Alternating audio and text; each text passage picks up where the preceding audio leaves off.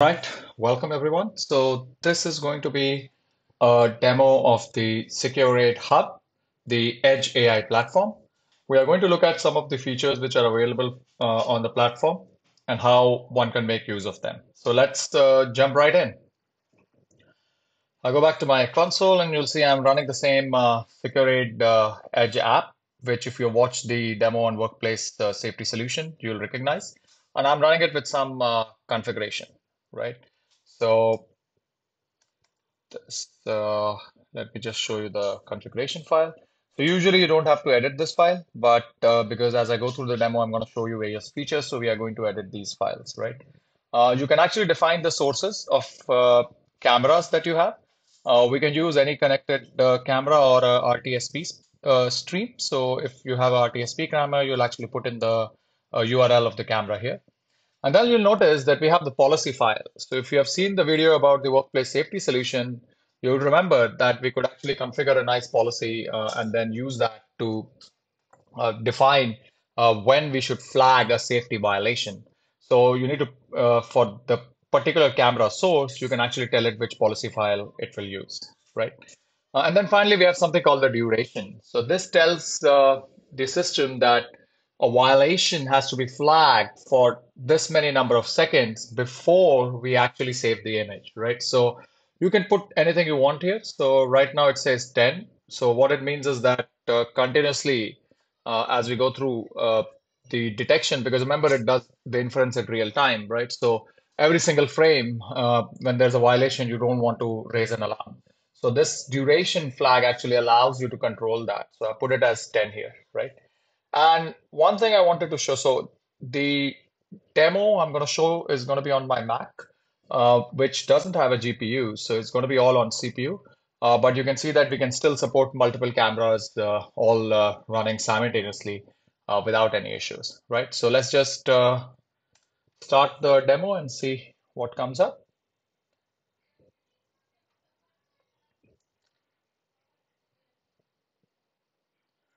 All right, so here we go. One, two, three. So this one is actually my iPhone camera. So failed to start. So let me open this again. So here we go again. One, two, and three. So here all the three cameras have started. So let me just move them around so we can see them more clearly and to give you a sense of what we have, right? So on this side here, you have camera number one, which is my front-facing Mac camera. So you can see uh, that it's actually configured for the PPE use case. So you can see it says that no hard hat and no mask, right? So if I go back here, you'll notice that this is the camera one and it has the PPE policy, right?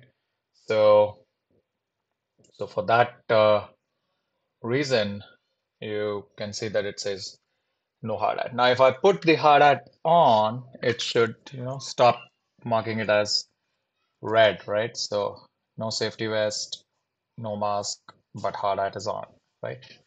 So this is the PPE one. Then I actually have a USB connected camera right here that you can see, right? It's here it goes, right? And so this camera is actually set up with the policy of, so this camera number 0 here, it's set up with the policy of proximity detection. So I'm marked as green because I'm not near any heavy machinery, right? So that's why it is marked as green. Let me just keep this camera back again. And finally, you'll see that I actually have my iPhone right here and I'm using the continuity camera on the iPhone. And what you will notice is that this camera is configured with a exclusion zone policy. So you see this blue zone here, that is actually the exclusion zone. And if you see someone in the zone, it's going to mark as with red, right? So let me try and see if I can demonstrate that. So here I have, a Lego model right from Legoland. So it says the person. If I bring him into the blue zone, he's marked as You can see in red, and I'm going to slightly move him away from the zone. And when I leave, you'll see that he's marked in green, right? And if someone else comes in, we can again see that person inside the blue zone is marked as red and the other person is marked as green, right? So this is an example where we are actually showing that we can apply all three use cases all at once in a connected camera. I also have the actual edge device right here, which I'm not using for the demo. So this is a small uh, device from Lenovo. It's the ThinkEdge SE70. So this device actually allows us to do inference in real time with up to four cameras at once, right? So what you'll notice here is that on the left that the frame rate is pretty low, but that's just because I'm using GPU to do it, right? So this is just to show you that you can actually take three cameras, pointing to three different scenes, apply different kinds of policies, and all of them will detect the results, right?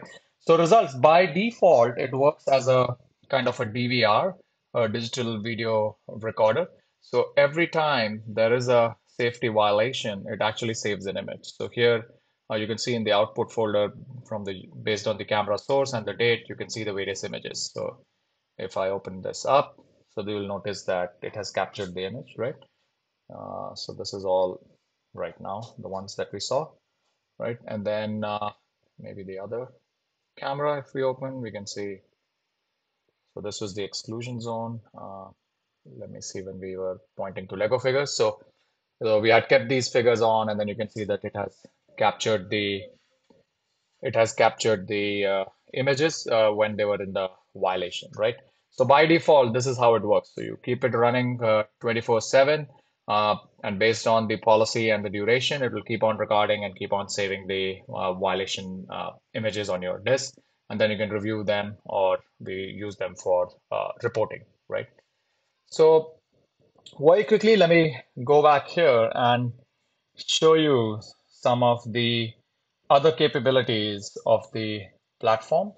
So one of the common concerns some people have around this is privacy. So if because you saw that when we save the images, we for a violation, we actually have the face of the person there. So we actually support masking of the faces. So let me just put this as true and then quickly show you how that would work. So go back in, run the policy. I may have to adjust the camera, but let me see.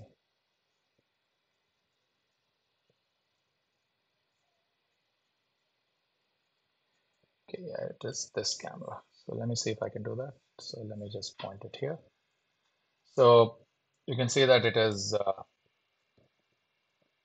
detecting my face and it is saying no mask right here, right?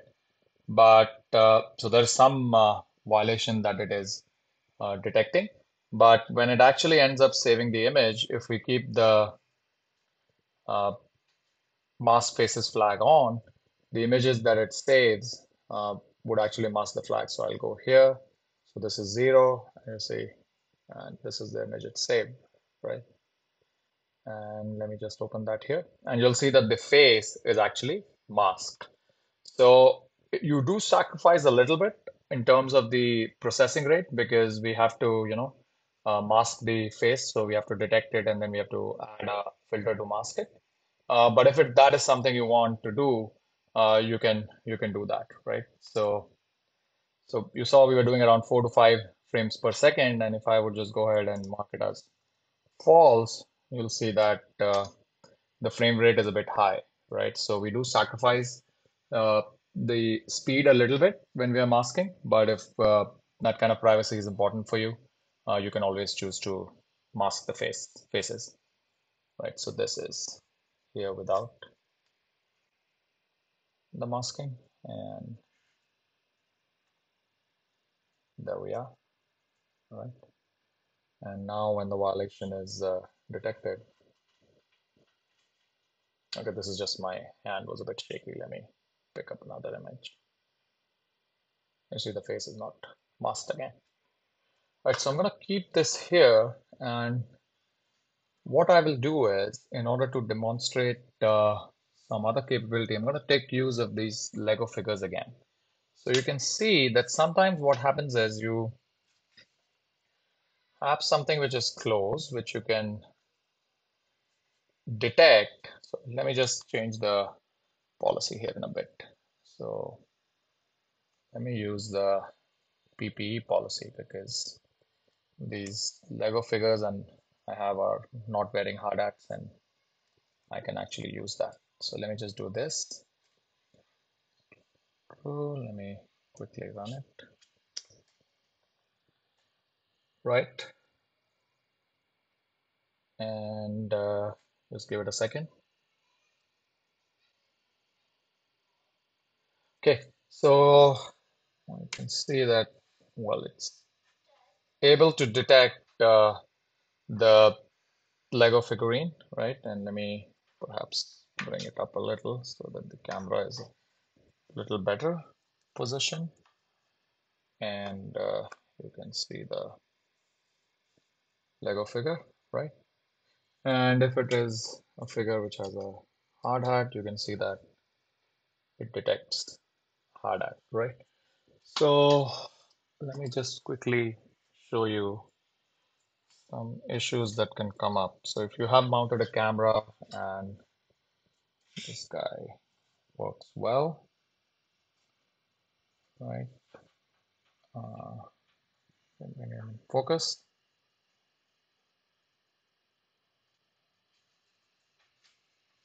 Okay, now if I move this a little bit behind, you'll notice that, let me just move them out of the scene.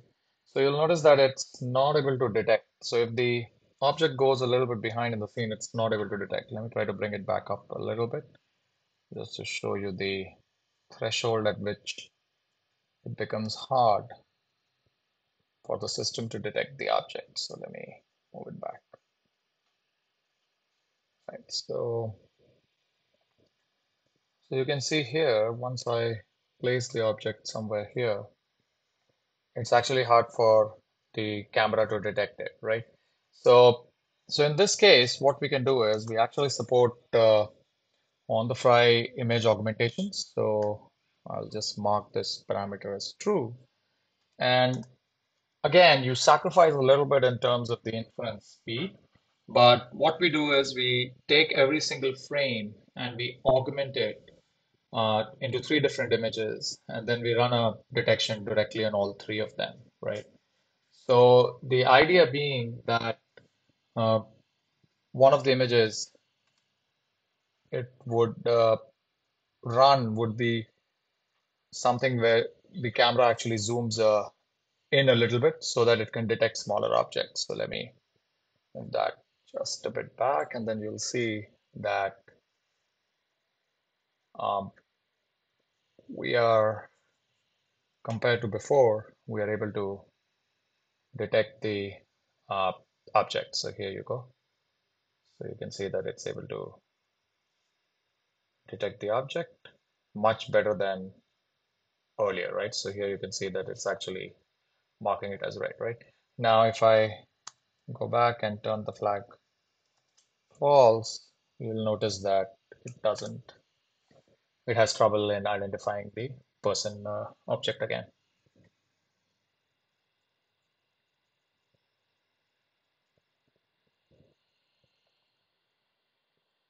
Okay, so then now it's again hard for it to recognize the object.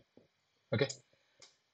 So this just is one thing. Another thing we have is, so far we've just shown the safety use case, right?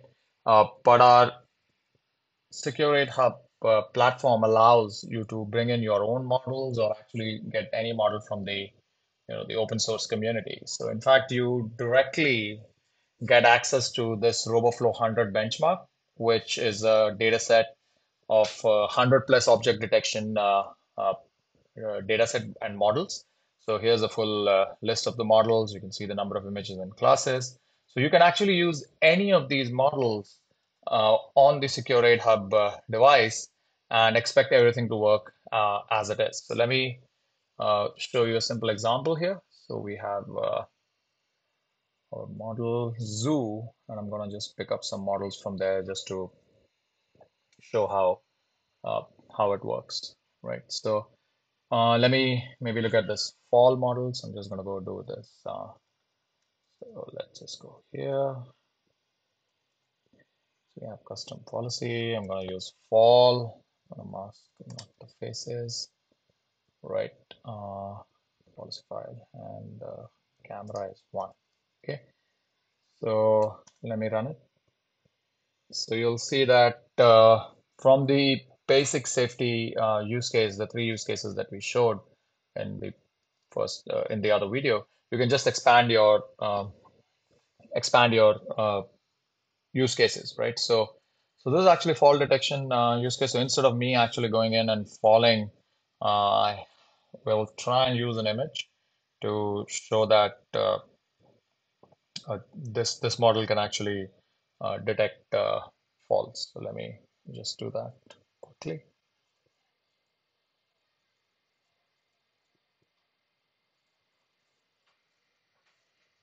All right, so what I'll do is I'll just use my phone to actually show an image of a fall and then see if this works, right? So right here.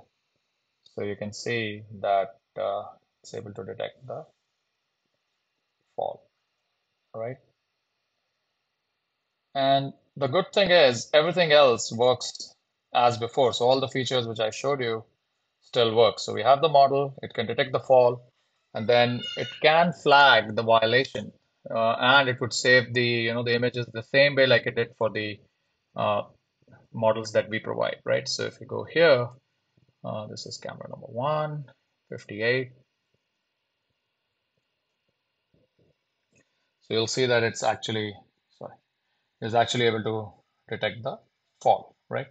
And all the basic features that we support for all our models work as it is. So for example, you can again do masking of faces if you want to prevent, you know, people from seeing the faces in the fall. So let me quickly show you this. So all the core features of the platform, the alerting, the reporting, the images, they're all available regardless of the model you choose, right? So this is just a model which I have taken from one of the RoboFlow 100, and I just used our ability to mask faces. And here you see that on a model, you can just combine it with the feature from our platform and it will mask the face, right? So similarly for image augmentation or some of the other features we have. So like for example, you can adjust the duration of the flag, right? So now let me quickly show you some other uh, models from the ones that we already have. So maybe we take a look at uh, smoke, which is another safety concern. So let's go back to false. So I just update the model, run it again. And then again, instead of trying to light a fire here, I'm just going to show you demonstrated using an image. So let it load up. And I'm going to just show you sorry, here we go, image of the fire. And what I'm going to do is, here's the image of the smoke. So it's going to detect smoke right there, right? And now we actually do have a model that can do fire, so which can do both together. So let me just see if we can use that quickly. So that was smoke. This one is fire. So let me see if I can put it up so it can see that, yeah, it's able to detect fire. And this model is actually a dual model, so it can do fire and smoke. So let me just show that again here. So you can see it can do smoke and fire both, right? Um, now, so by default, we already have at least a set of 20 different models. Just to show you something else, which is this model again from the RoboFlow dataset, which is to detect if somebody is drowsy. So this is a model which is trained on images from drivers pointed towards their faces while they're driving, right? So this is to detect if the person is awake or asleep, right? So here we go. And I'm gonna close my eyes and droop a little, see if it works, right? And if I open up and come back in, alert, right? So this is a model.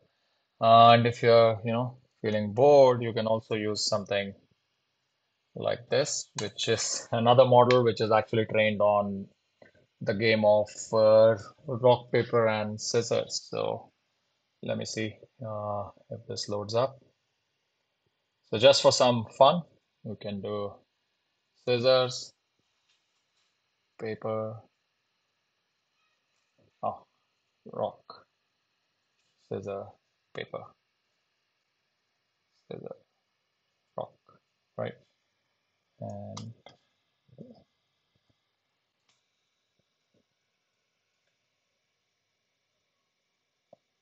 all right. So on that note, I think we can end this demo. So, so in this demo, we saw the Securade Hub Edge AI platform.